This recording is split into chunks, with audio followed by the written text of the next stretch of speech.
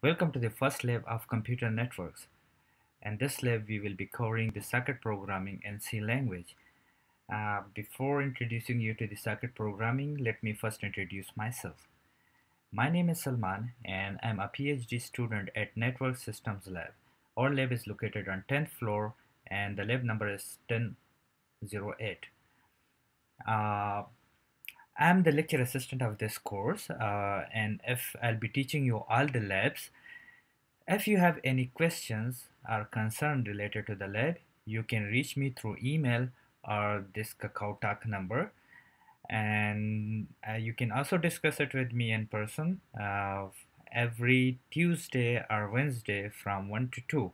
But before visiting me, please, you have to send me a message on email or Kakao. The title of this lab is TCP/IP Circuit Programming in C. So I'm expecting that all of you have some background in C language. This course carries 4 credit hours and 2 credit hours are allocated to the coursework and 2 credit hours are assigned to the lab. So we will be having 2 hours of lab each week.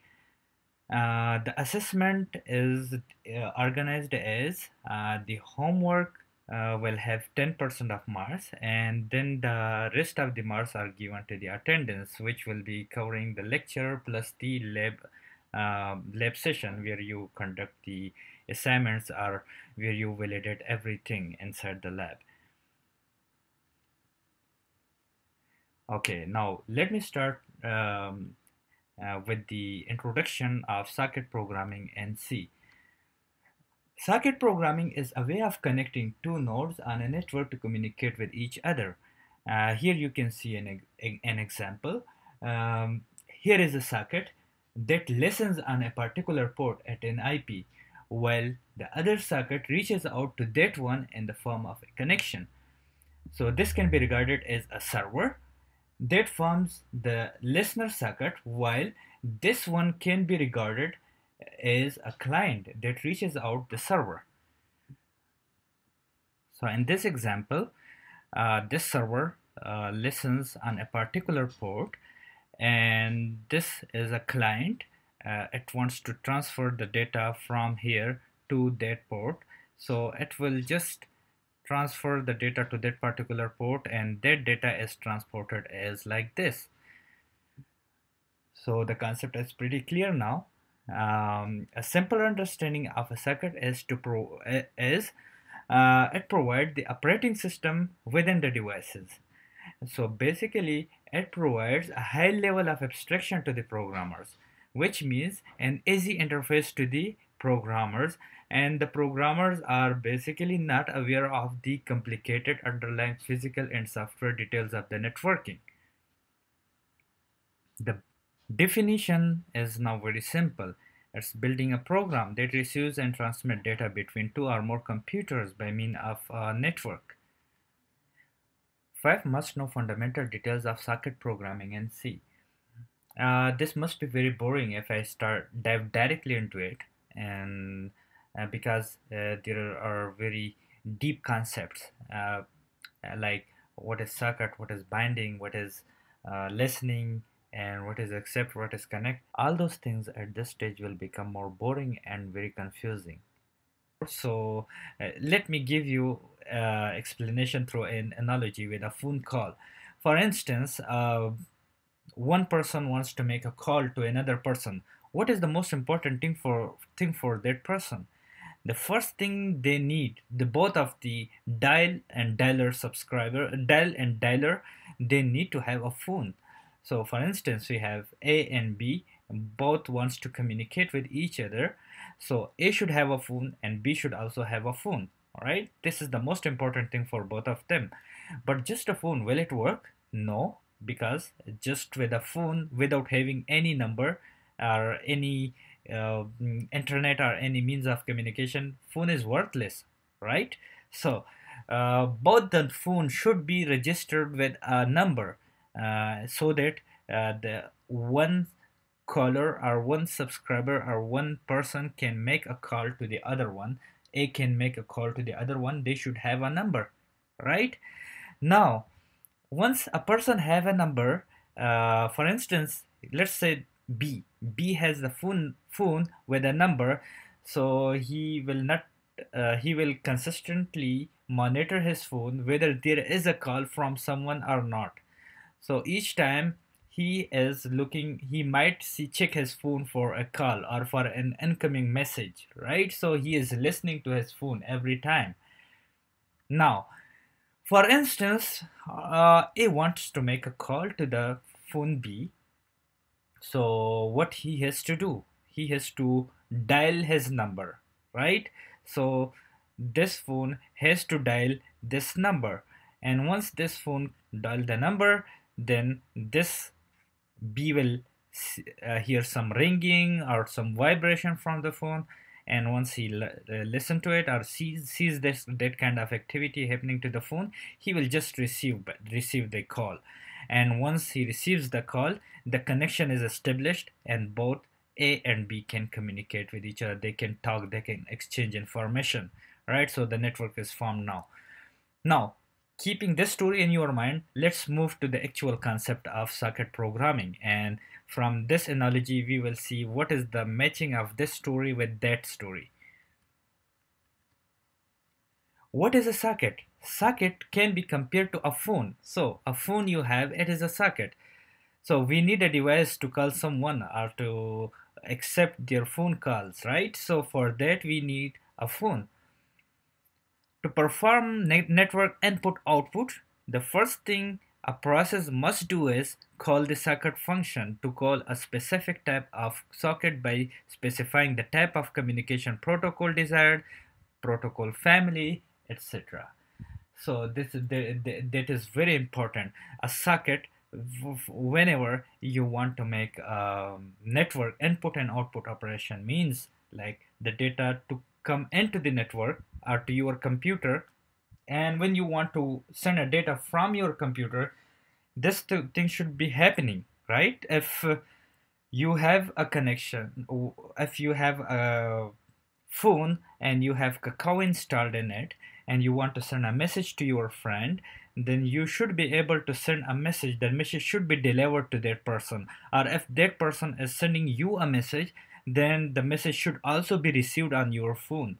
So that is input and output from the network outflow and network inflow. So to do that, to initiate a circuit, you will need a header file. I hope you all understand what a header file is. And then you have to initiate this after the header file, you have to initiate the circuit with this kind of command. So there can be different the domain, there is a domain, there is a type, there is a protocol. So there can be different things now coming, details coming into this thing, but we will see it later on. Like for instance, type can be streaming packets, or it can be datagram packets, or it can be raw sockets. Sorry, I'm confusing the sockets with the packets. It can be stream sockets or datagram sockets or the raw sockets. So that is called what type of socket you are using. And then there can be different types of protocol. The protocol can be just sending, and without knowing from the receiver whether the packet transmitted successfully or not.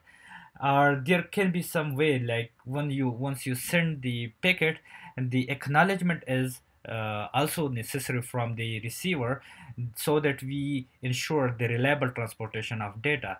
So it can be TCP, UDP, like that. So that is called the protocol, which is happening in these circuits. I hope you understood now the circuit concept. And now moving to the other one thing, which is binding. So once you have the phone, you should have a number, right? You should own a number too. Without a number, your phone is useless. So it is like registering a phone number to the phone. Socket do not have a complete address in the beginning to start transferring data, so we need to bind a socket port. But please remember the socket is the combination of IP address and the port. The IP address identifies the device, for example, a computer or a tablet or your mobile. However, an IP address alone is not sufficient for running network applications, such as a computer can run multiple applications or services. Just as the IP address identifies the computer, the network port identifies the applications or services running on that computer.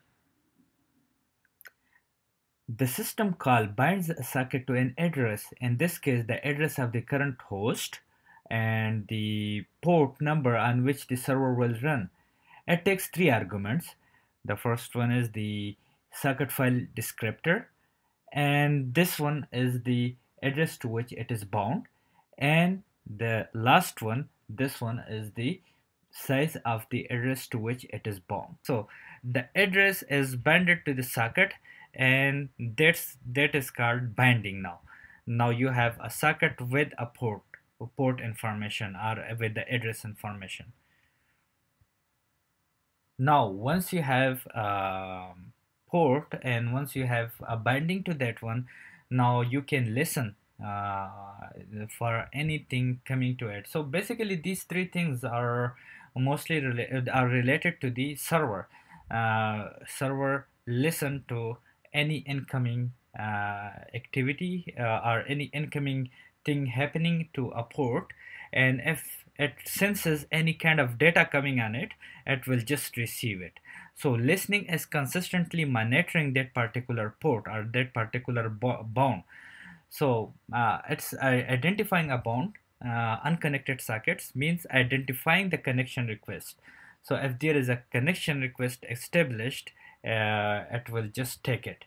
Process of converting an unconnected socket into a PCF socket, indicating that the kernel should accept incoming connection requests directly to this socket. So, as I mentioned earlier, there is the socket, and the socket is bounded with a particular port, and then the server is consistently listening on that port. So, if any request or any connection is coming from the other client, the server will just establish the connection with that one. Accept a connection request. So anytime when a server is listening to a particular socket and there is a request coming from a client, it can accept that request, and that is called the transition of a connection from a listening mode to an actual socket. Before it was just listening, but once it saw that there is some data coming out, then there is some request coming for communication, then it will make it actual socket. Actual socket means the connection will be completed. After accepting the request, an automatic creation of a socket, the data can be finally transferred between the nodes. Once a socket is connected, as I showed you in the previous picture, once there is a connection established, then they can talk, they can communicate, and then the data transmission can happen between the two nodes or more than two nodes. So we saw four things happening in a sequence. Firstly, the socket was created. Once the socket was created, then it was bonded with the uh, IP address and also with a port number. IP address identifies the address of the computer, and the port address identifies the application running in the computers, right? So port is basically differentiating between different processes inside the computer, and the whole computer picture address is the IP address. And then the third step was, sorry, there is some mistake, it's like step number 3. Let me correct it. This is, sorry for this mistake. Now, so once the IP address and then the port address was defined for the socket, it was okay for listening. uh, it can now hear from the external clients, and if any client is sending a request, it can be sensed by this server. And then when there is a request approach from any client, it is accepted by the server, and finally a connection is established. Now, the connection, attempting to establish a connection, it's like dialing to a specific phone number. Once everything is done by the server is ready to accept anything, any request coming on at particular port. Now the connection means that any client can send data at that particular port, and they can make a connection. So here is the socket.h, again the header file, and then connect, which means that the server address, where the destination address, and then the server address length. So the address length of the server and the address, from there they can make a connection. And to make a connection request, just specify the address to connect to and the socket descriptor to attach the socket to. I hope everything is clear till this point. Let me go briefly through it again. First, you need a socket, okay, and the socket has to be bound with a port. And once the port is bonded with a socket, then the particular port can be listened. And once the particular port can be listened, any request coming from there can be accepted. And once the connection coming from any person can be accepted, means that it's ready to be connected to any client in the network. So the clients who wants to attach to that server, they will just make a connection request and the server will accept it. Okay, I'll now give you some brief information related to compiler installation and compiling and running the code in C. So for that, I'll do it in two ways. You might have either MacBook or you might have the Linux. So if you have the MacBook and Linux, it's pretty similar. So the procedure is quite similar. But if you have the Windows based computer, then you have to do some additional things that I have to explain you now. Okay, so I have attached some files to the lab on your Blackboard, and you have to download those files. And once you download the files, then you have to go through all these steps. I will just explain you in a while. And after doing that, you will see that this connection from the server to the client will be established. How to install the GCC compiler? First of all, from the lab material, you have to download the compressed zip file, so that you have to unzip. And once you unzip it, there will be a couple of lab sessions you have to perform, you have to practice. And then set the binary folder containing GCC file. Okay, I'll show you how to install the GCC for your Windows. For Mac and for Linux, it is very simple, so you don't have to do it. And then you will also need some code editors. So it's up to you. I will suggest you a couple of them, but if you have your own, that's fine. That is not a necessary thing. It's like not necessarily to do exactly what I am suggesting you. Okay, so before going further, let's go and install the compiler.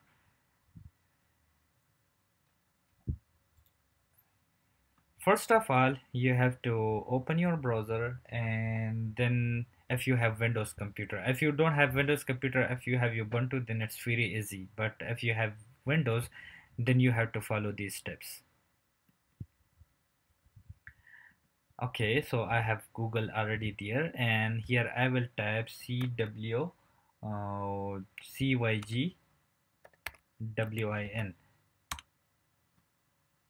You have to download this one. So basically, GCC, G++, they are not provided by default by the Windows, and these are some Linux operations. So you have to download this one, CYG WIN, and that's why it's written that get that Linux feeling on Windows.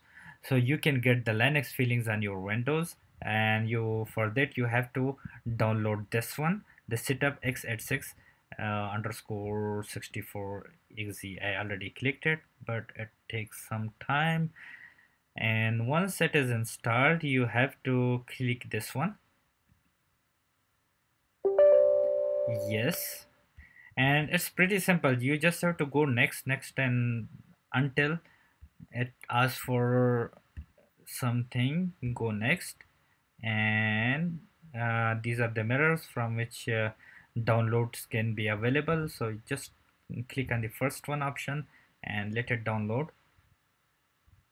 Now you have all these things. So first of all you need the GCC. Okay, and then you have to further open it, and this one you will need the GCC G++, so you have to choose this one, and then you also need to choose this one. That's it. Yeah, you need the GCC core and you need the GCC dash G++, and then you just proceed with the next, then again next, and it will take a while. It might take some couple of minutes, and once it is completed, then we will continue with the rest of the process. uh, okay, while this is being going on, I will also suggest you to download some editor. For example, Notepad++. This is also one of the editor I can suggest you for Windows. It doesn't work for, I guess, for Ubuntu, the Linux or MacBook. It's only for Windows. So you can download either this one, or you can go for any other option like I forgot the name. This one.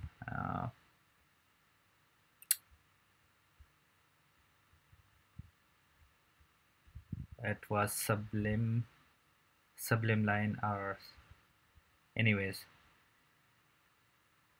Yeah, Sublime Text. So you can also use that one. Okay, just take any of this one and then download it. Oh, sorry, it's 32 bits, so we have to get the 64 bits version. Maybe by scrolling it down. Yeah, here it is. Installer.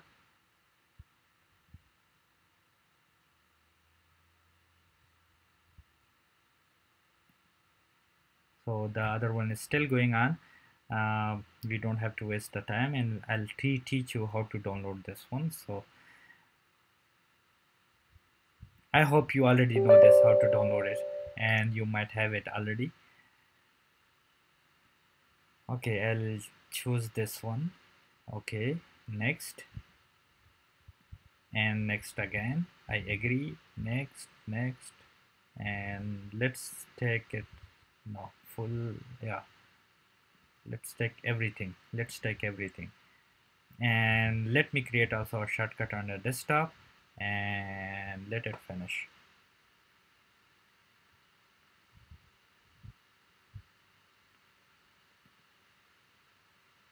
So two setups are going on, and the CPU is also making some noise.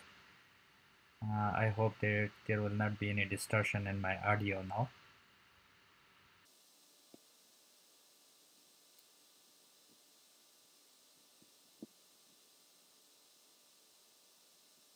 Okay, so this Notepad++ is installed, and this one is still going on.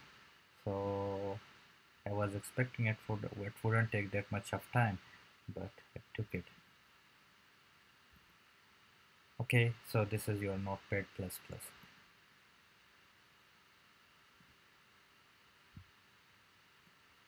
So let's wait for it for a couple of more minutes, and once it is done, then we will proceed with the uh, some tests.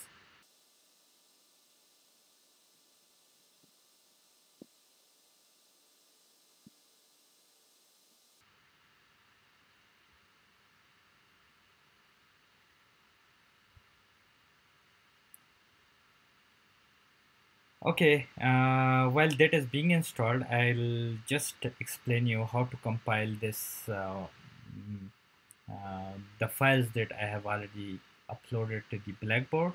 So you first have to download those files, and there you will find, for instance, two things. One is the server and the other is the client. So the hello server, if you want to execute this one, you have to type the GCC, the compiler, and then the file name.c, and then you want to make the object file of that, and then you have to give it any number, any name from any name, for example, H server, B server, your name, or anything that will make a file, an executable file. And when you want to run that H server, which is created by this GCC compiler, you have to put a dot backslash and then again the data name, and that will execute. So what will happen? What are you expecting from the server? The server will start keep listening at that port which you specified there, and it will just keep listening. Then you will go to the client, and then you will also execute the client first. First you have to compile the client, and exactly the same way, this one, for instance, the you did gcc hello server.c, then you created the object file and you call it H server, and then once your H server is created, you are just saying that, let's say this is the port number 9190. Now the server will now start listening at this particular port, so any request or anything coming from this port, the server will be alerted, and then it will take the accept the connection from there. Now the same way you have to do gcc hello client.c. So there is another file for the client, and then again you have to create that o file from that one, and you will name it H client or anything. So this is not necessary. I can call it client, or I can call client abc. So the same thing you can do, and then you have to just do the same thing once the executable file is there.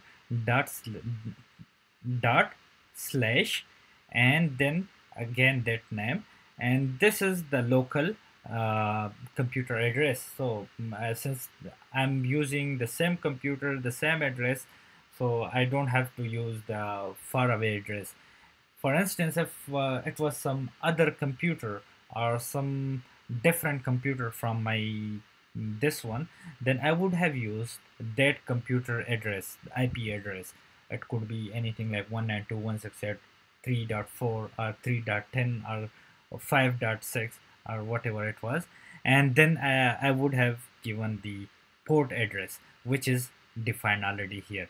Now the server was listening here on port number 9190, and as you execute this one, it will send a request to the server, and since the server is listening, it will just accept it, and then you will hear the hello world from the server. So this is what we are expecting from our programs now. So let's see the progress.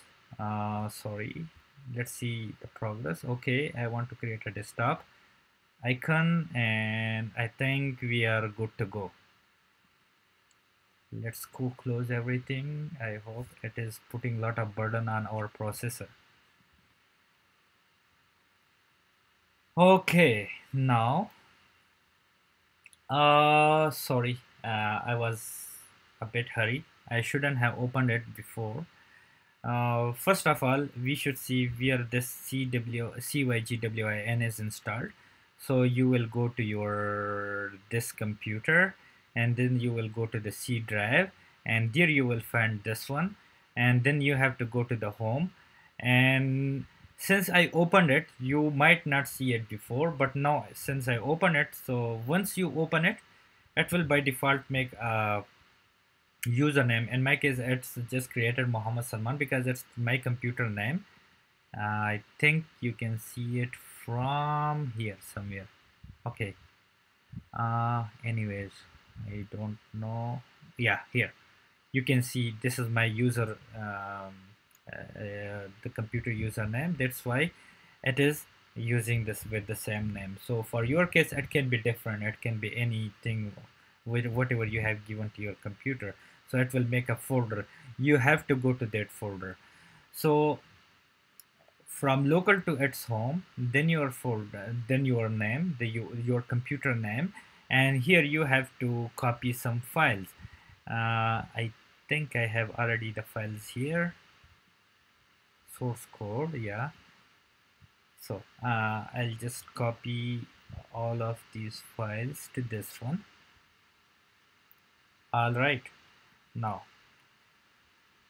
let's go to this one, and I'll just click on ls, and if I see pwd, it will tells me that I'm in the inside this directory. I'm in the home and then Muhammad Salman. So it's like this one. It is in home and then here. So you anyway you have to come here. But if you are using Ubuntu or you are using any Linux operating system, for instance here I'm using Mac, then in that case you have to do something like this. This is located in downloads, right? The source code is located in downloads, so you have to go to the downloads, and from there you have to go to the source code, and then you will, yeah, here you go, you are here. So you now you can execute that command that we saw earlier, and you will type gcc space HELLO underscore server first, let's say server.c minus object file, and let's say mine is server. I'm not writing h server, so for example I'm writing only server. I will press enter, and once I press enter I should see something like server. Okay, so let me open this one. See, this one is the server, and for the same thing, if I want to execute the server, backslash server, and then I will define a port for that. For instance, it can be anything. It can be 1234. So this is now 8080 port I defined for it, and now the server is listening on this particular port. Now again I have to go to the downloads, and after the downloads I have to go to the source code, and then within the source code I have to execute the gcc hello underscore client.c minus o, and then client. So this is a client, and now you can see here again the client is created, and if I have to uh, call the server, if I have to do that, then I have to take the client, and since it's the same computer, I'm not using the different computer, so I will do 127.0.0.1 space, what was the port here, 8080. But if it was different computer, I would have used the different computer address, right? So please bear it in mind. And see what we hear from the server. The server already responded with the hello world. So you have to open this code and you have to see what's there, right? So please explore this code and try to understand what is there. Oh, sorry, server.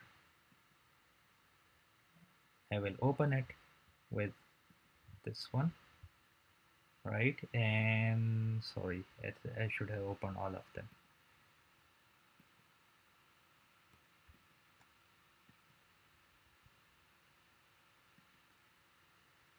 So here we have the server, right? And the server is, the message from the server is this one. So once the client send a request from here, it will the server will respond with this message, and this message is sent back to the client. So you have to go through the code, and I hope it's not that difficult for you. Okay, now let's go to the Windows. Let's see how it works in the Windows. Since I told you, first of all, you have to copy these things to this folder to make the life easier for you. And after that, you have to again write the same thing, gcc space hello underscore server -o space h server, for instance, or just server. So once you run this command, you should see a server executable file here, and then you should do the same thing but with different one, because we need a client also. But yeah, first we have to define dot slash server, it's server, sorry, it was it's server dot xz is not required, and the port number, for example, it is 9191, and allow access. Yes, I want to allow it access. Now it is listening. See, it is now just the cursor is blinking if you are able to see it. And here is the client space oh, sorry. First I have to execute the GCC, and then HELL client underscore CLIENT, and then -o, and then I have to write the client or H client. Let's make it consistent. Now the client is also here, and then now I will just write down dot slash CLIENT, and then 127 again .0.0.1 space, and what is the port number? 9191. Okay. Oh, what's wrong here? Oh, sorry, it was H client. It was not only client, it was H client. Yes, it should work. See, so you saw that the server listening also finished. Once we just called that port 9191, which the server was listening, the connection was established, and the server responded to the client with the hello world. That's it. So now the next section is opening, closing, and writing into files. So we will do couple of experiments here, and we will see how these things works. I'll also explain you briefly about the code and how the opening, closing, and writing into the files works. So in Linux, whether it is a file or input or output or the socket operation, both the files and sockets are treated as like a file. In other words, they are assumed as a stream. So sometimes if the file is read, it is assumed as an output operation, or if the file is written, it is assumed as an input operation. So when a file is read or written, there is a specific distinct number assigned to it, and that is called file descriptor. For instance, if the first one standard input is 0, and then some other operation is standard output, it is assigned as 1, and then there is standard error, it is 3, then something else is happening with the port, it will be assigned as file descriptor 4, and then 5, and so on and so forth. So what a file descriptor is, in fact, when the operating system files are created, it is assigned with some numbers, and this is for the sake of simplicity, just to be able to easily distinguish them. Since we know that file and this socket both are input output streams, so they are treated as a file, and although the socket is more advanced, it's more complicated than the file, but still the features are similar, and that's why the socket descriptor can be simply used as a file descriptor as well. File open and file close are two important operations that must be done with the streams. Once you open the file, it is very important to close the file, otherwise it will make an error for you, or whatever the changes you are making to the file, it will not be saved until and unless you close it. Here you can see you have two input arguments for the open. The one is the path, one is the file path, and the other one is the flag. So these are the couple of flags, and they define, each flag has a certain operation. For instance, if you want to create a file, you just write the first one to create the file from the scratch. Or if there is a pre-existing file and there is already some text written on it, and you just write the truncate the file. Truncate the file means that whatever the data was there before, it will be overwritten with some new data that you will give it here. So the previous data is erased and a new data is overwritten. Append means the previous data is maintained and the new data is further written over it after that. It's not overwrite. The previous data will still remain and the new data will just append to that file. Then read only, just read the file, you cannot do anything with that file. Or write only, you can only write to the files, you cannot do anything with else with the file. Or read write operation, so anything you want to do with the file, you can just change the flag and that will happen with this open file. But once you open the file, you can see that there is int, which returns this file will return the file descriptor, which I just explained you here, and this will gives you the file ID. The file ID has to be closed once you are done with any operation that is in the body of this program, in the body of this open program. And once you are done with that, then you have to close that FID with that specific FID that you had opened, and that file will be closed. This function takes three parameters. The first one is the file descriptor, and the next one is the data that we want to the next one is the data that we want to write into the file, and the last one is the size of the data that we want to write into the file using this FID. Let's see how this program works. I hope it's visible to all of you. So we are starting from the descriptor, and then we are putting this value. Let's go into the buffer, and then we are opening the file data.txt, and then we are saying that create this file, and this file should be only written a writing file, and if there is any pre-existing data, just erase the pre-existing data and overwrite the new data, which is let's go.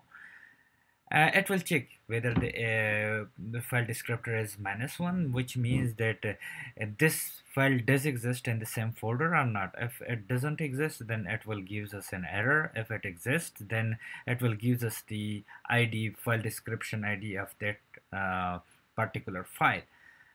And once this is done, once it finds that there is a data.txt, then it will just write down the buffer, the size and whatever it is in the buffer into the file descriptor file, which is already found here, and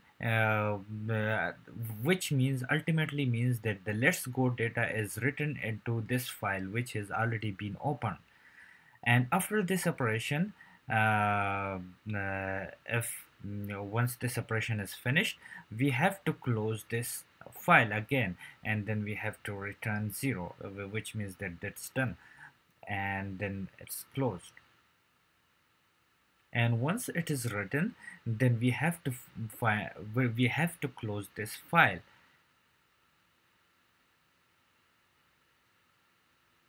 uh, it would be better if we see this operation practically. So let's see and check how this operation is happening. So before, we would like to see the text data.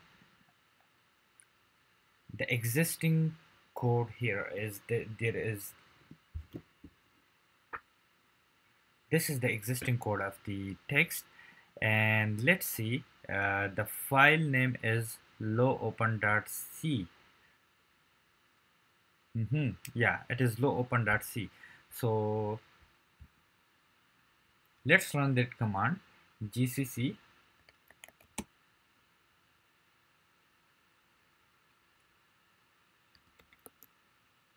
low underscore open.c -o, and then file, for instance. I'm calling it just file, and the file is there. And now I'm writing /file,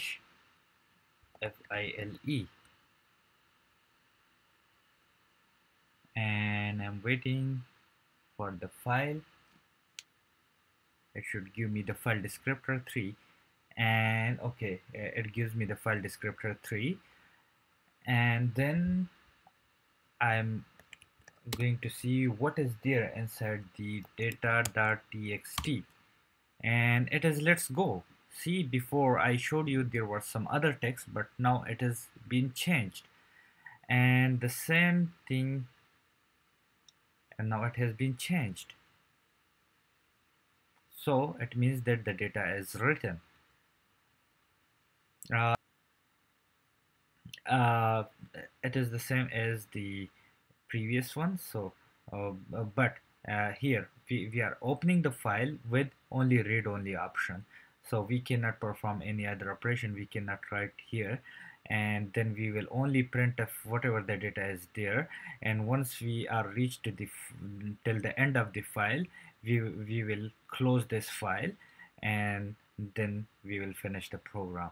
So let's see how this one programs works. So again, we will go to the same one, but instead of low open, we will say that it is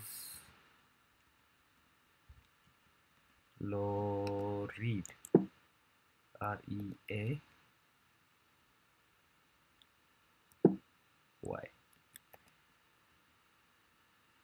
Oops, I shouldn't have saved it in the file.